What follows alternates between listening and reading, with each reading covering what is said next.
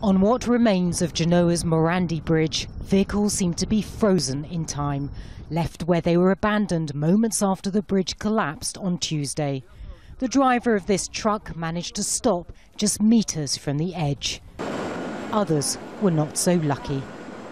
In difficult conditions, emergency workers continue to search for survivors. We have big pieces of the bridge that collapsed, and now we are using big cranes to move those big pieces and to try to enter the rubble again in search for the victims. Police aren't letting anyone who's not involved in this rescue operation to go down this road. They have also evacuated hundreds of people who are living in the area because there are still concerns over the safety of the bridge and whether some parts of it may still collapse. When I realized the bridge had fallen down, like everyone in Genoa, I felt as if a part of me had vanished. It's unclear why the 50-year-old bridge collapsed, but some people in the city had questioned its safety.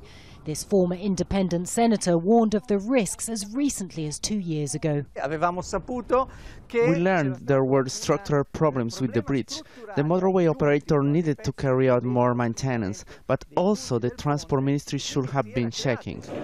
After visiting the city, Italy's prime minister declared a state of emergency and said the motor operator in charge of the bridge was to blame. These are tragedies which are unacceptable in modern society. They shouldn't happen. This government will do its utmost to avoid tragedies like this happening in the future. We have plans in place to take action against the companies managing the motorways. The Italian government says it will now inspect the structure of ageing bridges and tunnels across the country. It's unclear, though, whether that will be enough to calm fears in a city where people have been deeply shaken. Natasha Butler, Al Jazeera, Genoa, Italy.